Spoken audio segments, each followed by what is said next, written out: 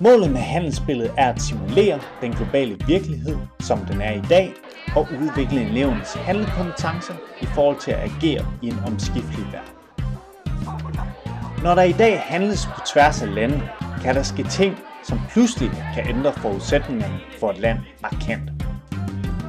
Negative ting som jordskælv, hungersnød eller finanskrise skal opstå, men også positive ting som ulandshjælp, stigende råvarepriser eller økonomiske opsving kan forekomme.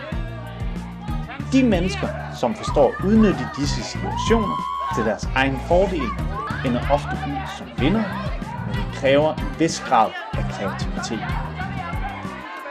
Handelsspillet forsøger gennem dens opbygning at motivere eleverne til at tænke kreativt og være entreprenørielle. Et eksempel kunne være, at der opstår et IT-nedbrud og alle sakse i industrilandet. Hvis man derfor sidder med en saks i et afrikansk land, vil det være hensigtsmæssigt at vurdere, hvor meget man har brug for den i forhold til den pris, man vil kunne få for den. Alt kan ske i handelsspillet, men dem, der vinder, gør det på baggrund af kreativitet, held og handlekompetence.